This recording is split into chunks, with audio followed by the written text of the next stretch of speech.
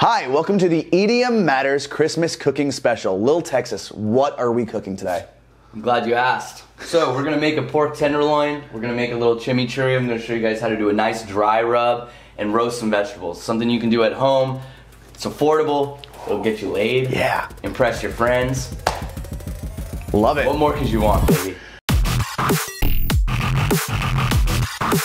So we are going to start with the pork tenderloin preparation. Right, what do we have to do to this cut to get it ready to cook? Okay, so first and foremost, just go to your local grocery store, get yourself a nice pork tenderloin. They're pretty cheap. What I'm gonna do is I'm gonna sort of trim these down so that they're like even pieces, and then save the scraps for something later. First and foremost, what we want to do is we want to kind of just clean these up, get them sort of even. So what I'm gonna do is I'm gonna kind of like square this off right here, or round it off, I should say. Perfect. And then kind of do the same thing over here. And then I'm going to kind of trim some of this fat off, just so it's a little more tender. You know? Is this a dish you've made before? Oh yeah. Oh, so okay. So I really like pork tenderloin. I think it's good. It's easy to overdo pork tenderloin though, and have it come out dry. So what you want to do is you just kind of want to look around, see what you got, see if there's any fat that you can cut off. If you want to keep it on there, then that's cool too. But I'm gonna kind of trim some of this off so we get a cleaner piece of meat. Perfect. And you can see how it's all silver like that. Oh yeah.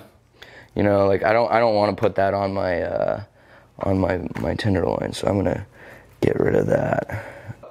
We got these looking like they're pretty good. I'm gonna cut that little piece off right there. And so what we're gonna do is we're gonna save this. I'll get rid of some of that fat, and I'll chop this up and I'll use it later for something else. So you can reserve that. I will give that to you. Thank you very much. In the refrigerator. Yeah. So now we wash our hands because we're nice, good chefs, not cross-contaminating anything. What I'm gonna do now is I'm gonna show you guys how to make a really quick and easy dry rub. So we have 5 parts, and the great thing about this dry rub for this pork tenderloin, and you could put it on chicken, you could put it on anything basically, is that it's all equal parts. Here I did a tablespoon of each ingredient. Okay. So what we have is we have cumin, we have garlic powder, thyme, oregano, and coriander. We're gonna put these into a bowl, and then we're gonna mix them all together and rub the pork down with it. Amazing. And then we'll do a little salt and pepper as well. Always a little bit of salt and pepper. So we got 2 pork tenderloins, and then we're just gonna, rub this all together, and I'll taste it a little bit. And so then we're gonna just go ahead and start rubbing this down. So how thick do we want to get the rub on the actual tenderloin? You just want to get it covered, man. I kind of cook a little bit with my eyes and a little bit with like the feeling, where it's like if it looks like it's too much, it's probably too much. You do have a lot of experience doing this. You worked at a restaurant for a long time. Yeah, I did. I actually worked at a place called Faith and Flour, which is downtown LA. I was on the raw bar for a while. They had me work a $1 oyster hour alone. So if anybody out there knows what it's like to shuck oysters, working a $1 oyster hour at a very high traffic restaurant can be a stressful thing. Absolutely. So, these look nice to me. Good little amount of rub, I'll kind of brush them down a little bit. Is it important to get anything in like the crevices? Or? Yeah, definitely. I'm kind of like, making sure I got everything in there. Yeah. We're going to get the grill ready. All right, let's do it. All right, so the next step is we're gonna wanna sear the pork in a hot pan. I got a little olive oil in there. Any, oil will work, preferably something a little higher smoke point, but olive oil's fine. We're gonna, I see it smoking just a little bit, so that means it's ready. We wanna cook this on high. Don't put it in the pan unless you hear that sound. So what we wanna do, dry rub, salt, pepper, the seasonings, we're gonna sear it, and then we're gonna put it in the oven for about, 15, 20 minutes. So next, what we're gonna do is while that's searing, we're gonna, prep our vegetables. We got broccoli, cauliflower, and carrots. Broccoli, cauliflower, and rainbow carrots, and just chop them up, man. Who cares? Chop it however the hell you want. Honestly, it doesn't matter. Chop it up like a rhythm DJ. Yeah, exactly. Oof. So yeah, I didn't mean to attack anyone with that. No, it's good. But this is just straight on the baking tray. Yeah, straight on the baking tray. We'll get them ready. They're gonna cook down a little bit. Shrink a little bit. Yeah, they're gonna shrink a little bit. To check on our pork. Oh yeah, there we go. See, that's the kind of crust we're looking for right there. You know, you want that nice color. You can hear it. You know, if you scraped a fork across this, you would be able to hear that. So we're gonna try to get all these different sides ready. And while that's going, I'm gonna come back. We're gonna do the carrots now. So is there anything to be said about how close the vegetables are in the tray?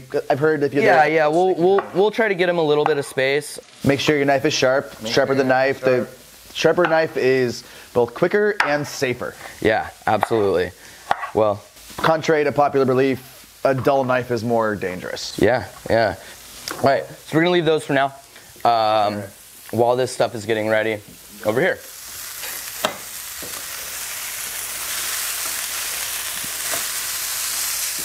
So next, you're gonna wanna kinda get the sides, you know. There you go. Now, for the prep for the vegetables, buy nice organic vegetables, okay? You don't need to do all sorts of fancy stuff with vegetables. I'm literally going to put olive oil, a little bit of oil, and salt. That's it. That's it. Personally, I want to taste the vegetable, you know? I want to taste the vegetable with a little bit of char, and just like, you know, a little bit of salt, man. And that's really all you need to bring that nice color into it. My mouth is already watering. All right. Those are looking absolutely beautiful. Okay. Woo, hoo, hoo. And I can see, yeah, definitely in the crevices, you can definitely tell it's still pink. It's charring on the outside. So normally I would try to give them some room, but you know, sometimes you can stack them up next to each other just to keep them propped up. You know what I mean? So anyways, these are good. So now we're gonna get these immediately into the oven. Okay. So I'm gonna lay these on a baking tray. Okay.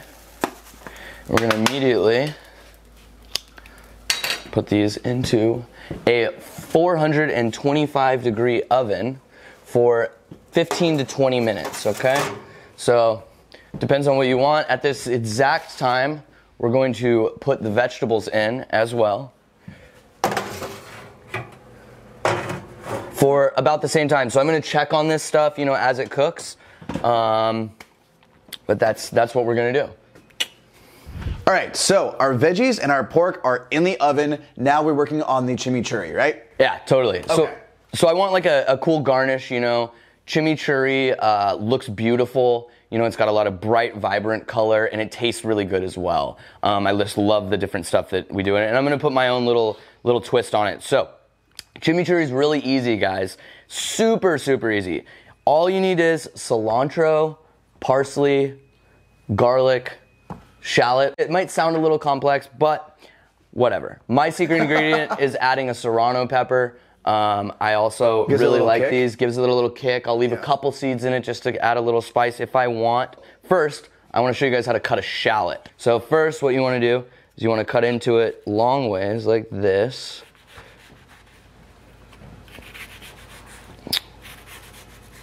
Yep. And then we're going to cut it this way.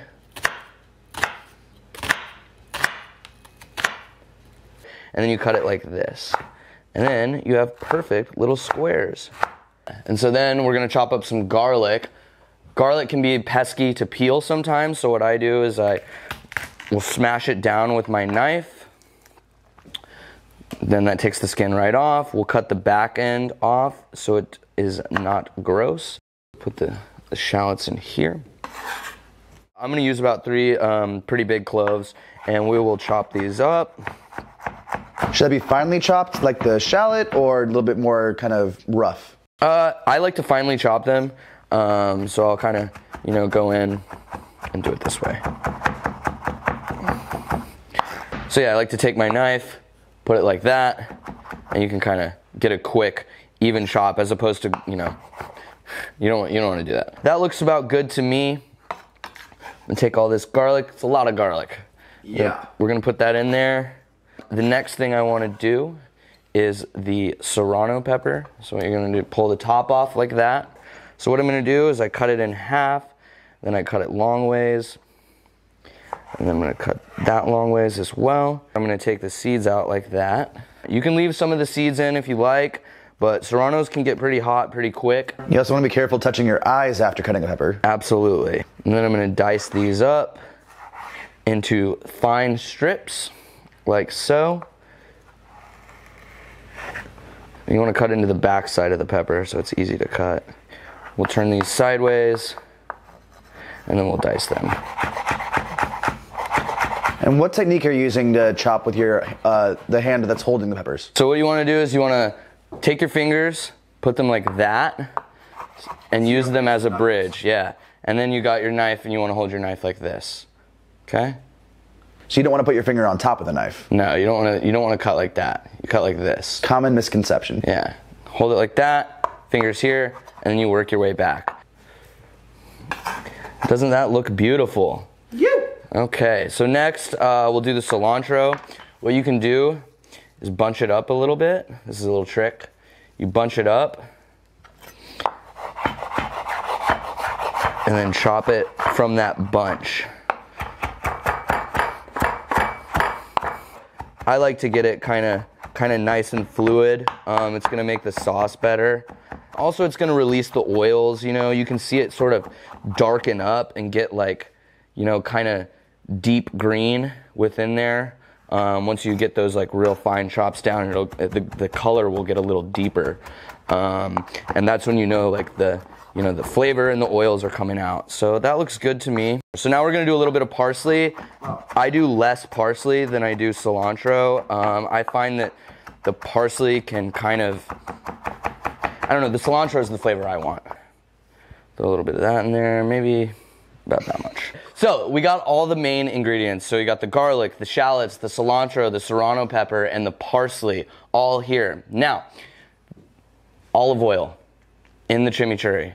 What you're gonna wanna do is fill this up right to the point of like saturation.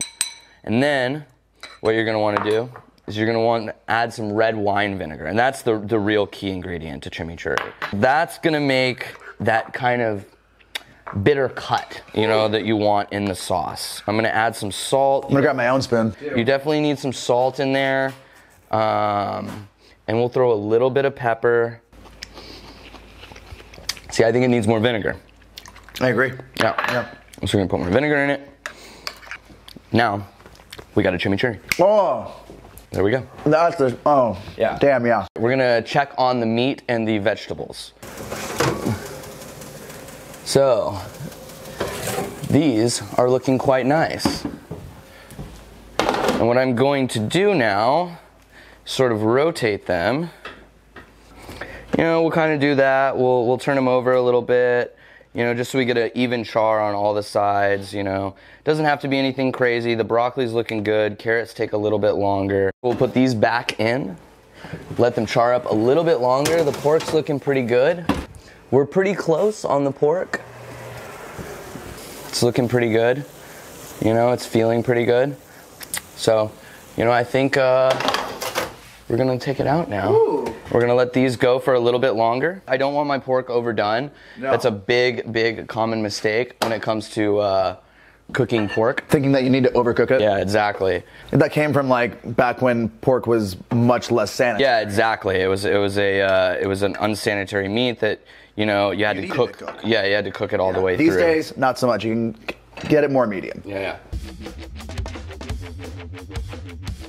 All right, so our pork tenderloin is out of the oven. We have our chimichurri sauce. Yep. We're ready to plate. We're ready to plate. So we let this rest for about 5 minutes. You can do a little bit longer. You know, it's very important because when meat cooks, it sweats. It's like think about what happens to you when you get in a sauna. You know, you're sweating and you're like, ah! And so when you get out of it, all that sweat dries back onto your skin. Sure, yeah. Oh, yeah. And so it's the same thing with meat. You want the like juices and stuff to come back into the meat. That's the first way that I've heard it explained in that way. Yeah. It makes a lot of sense. So you gotta do that. So now we're gonna cut it. you know, and you want like pretty even pieces, you know, and that looks pretty good, you know. Nice even pieces of pork. I think the bigger sections are gonna be a little better. Take it. Come on, camera guy. Here. And we're gonna stack these up, sort of, you know, kind of how we cut them. Angle them a little bit. Yeah, we're gonna angle them, sort of like kind of how we cut them. I think it looks half decent, you know. We're cooking at home. We're not trying to get too crazy fancy here. We'll take the chimichurri. You're gonna want to stir it up and sort of kind of drain a little bit of that oil off. You don't want it to get too crazy. And then we're just gonna kind of ladle it over the pork, you know. Oh man. Just to give it that extra bit of flavor, you know, and a bit of color, you know, because I think it looks really nice. Amazing. And there you go, folks. Pork tenderloin with chimichurri and roasted vegetables. Easy and perfect for the family or whatever the occasion. That's incredible. Happy holidays. Like, get after it, Jordan. Like the pork itself is so tender, like the dryness, it's soft enough you almost can't tell. And then you add the sauce, you add the veggies. The chimichurri is like what really sends it over the edge. I'm just gonna. I'm gonna do this loaded over here. Oh, actually, you know what? I'm gonna do that too. Oh my god. Oh, that's good. You like it? Yeah. Yeah, this is amazing. Oh man, I'm just gonna Not bad. Thank you so much for watching this episode of EDM Matters. Hope you have a happy holidays. Please like, comment, and subscribe. It really helps us out. And we will see you in the new year. Thank you guys for watching. Thanks for having me, man. It was a pleasure. Thank you very much. All right.